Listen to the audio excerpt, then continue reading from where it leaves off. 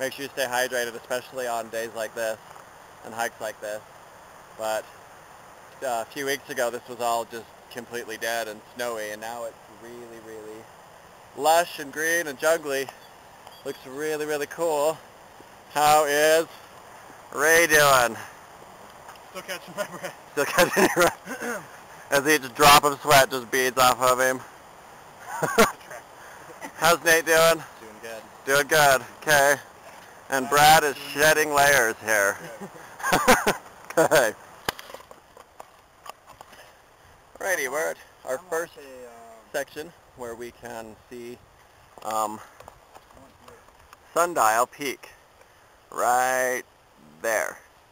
It comes in two peaks. The right peak and the left peak, they look like they're the same.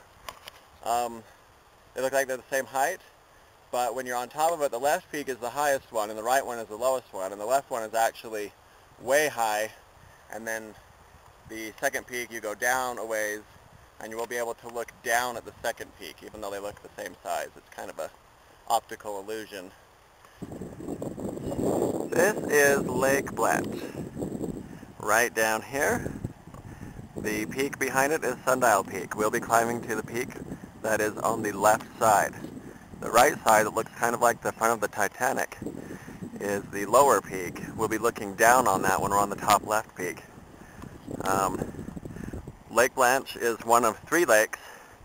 We'll be taking the lake down to the middle one, and then there's the third one. We'll take that third one all the way out to this snowy area, and then we'll come out on the top of there. We're doing pretty good. Our one hiker couldn't make it all the way up, so he ended up down, but we actually picked up another one of our hikers that met us up here at the lake, and that's Bernard. So we've got them down there waiting for me, and we're going to check in once it starts getting a little steep up there, and I'll give you kind of a good view of what it looks like. See you there. This is looking at Sundial Peak from the side, the right side of it. This part that's coming out, that's the front of it that looks like the Titanic. From this angle it doesn't look as much like it. Looks much different from this side. The highest peak is actually over here. That's the one we're going to be on, that tiny narrow peak all the way up. That's the top. This is kind of where our hike begins. We're going to head up these rocks. We've just crossed the third lake here over this rock wall that's built, and make our way up. Sundial is also the most photographed mountain peak in Utah. So a lot of people come here to take a picture of Sundial Peak. It's quite iconic actually for Salt Lake. Here is the view of Mount Raymond from this side of Sundial. Right now we're just trekking our way up. We're about this far up, looking down at all this rock we've covered so far. Making great time. This is looking down at the third lake, and right there is where we were last week. At this point, when you're climbing this mountain, you want to go just section, like only a couple minutes, break, couple minutes, break, because it is a steep rock climb all the way up. Our peak is still right behind these trees right there. So we still got to go around all this rock and then make our way over to that. We're going to hit this cliff area and scale across that and reach our next checkpoint. How would you describe the steepness so far compared to others?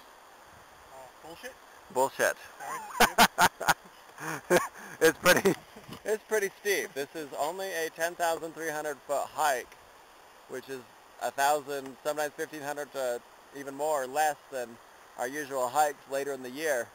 But steep-wise, it'll get you. The snowy parts, when you're hiking on a sunny day with the snow, the rocks are heating up the area. So you have to be careful where you step, because if you slip, and it's all melted underneath. You're just going to fall right through.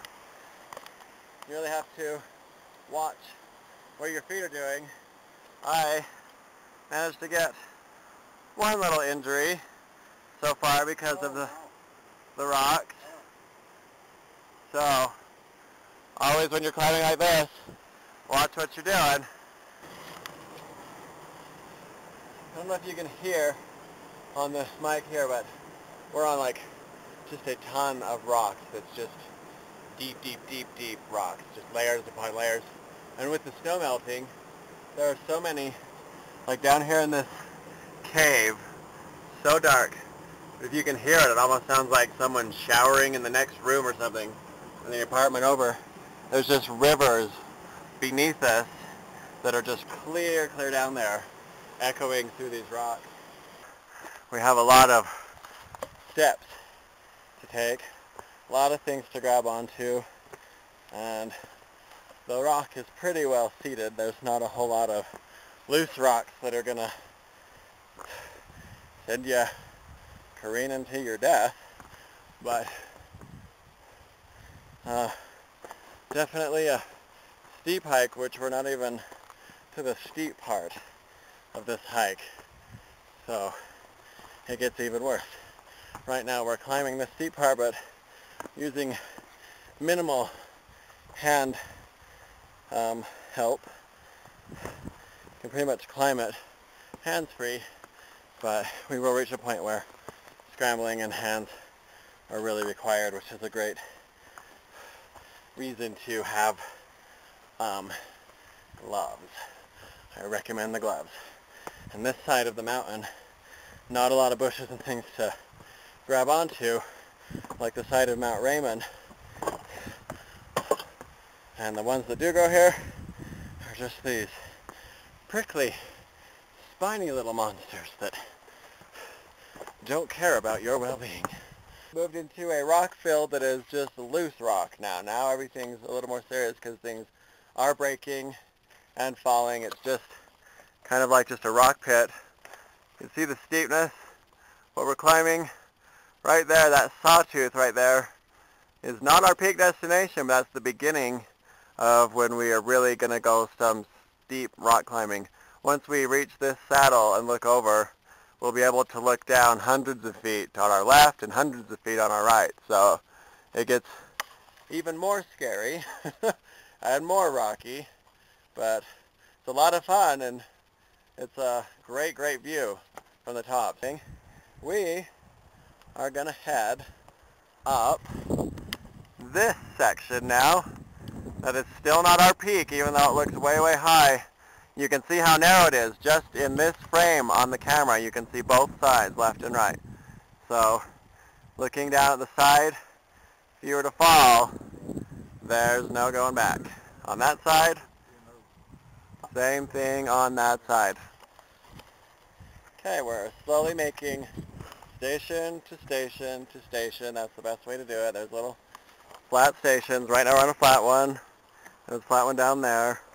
Just to show you, there's the edge all the way down, and we still have quite a ways to go, but we are only just minutes away from our summit.